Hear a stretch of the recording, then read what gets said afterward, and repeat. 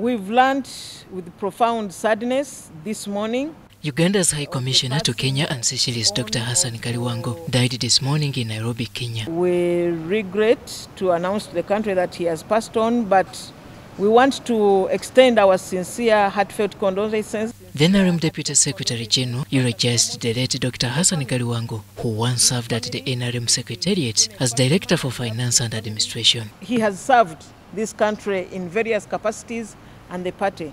He has been a seasoned politician.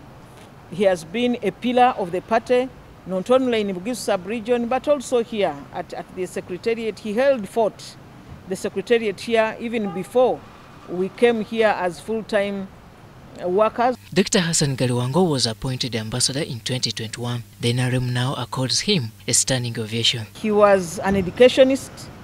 He has been a management guru or expert. He has been an external examiner at UMI.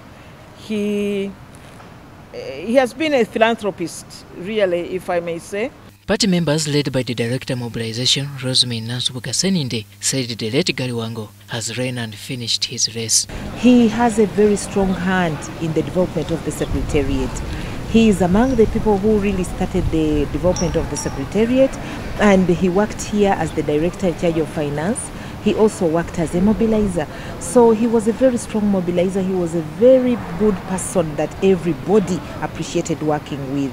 It's very sad that he's now gone, but of course we cannot forget the legacy he has left behind. Actually, to many people in Uganda, it was as if Haji Galiwango was the NRM Secretariat, because he was ever present.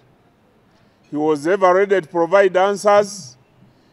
Even when there were no resources to give to those who wanted them, Dr. Galiwango was available to provide the explanation. The Director in charge of communication, Emmanuel Dombo, told this media that the NRM party has lost a tower of humor and knowledge. To us who come from Eastern Uganda, and specifically Mbale, where he comes from, he has been a tower of influence, especially in the education and business sector.